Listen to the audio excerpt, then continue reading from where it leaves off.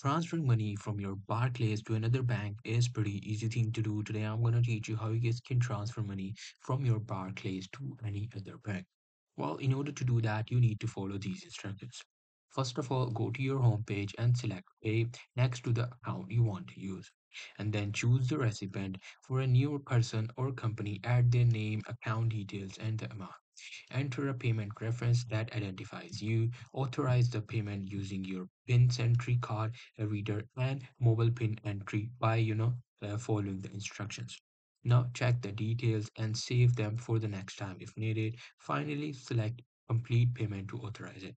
So that's pretty much it. That's how you will be able to do it. Hope you guys find this video helpful.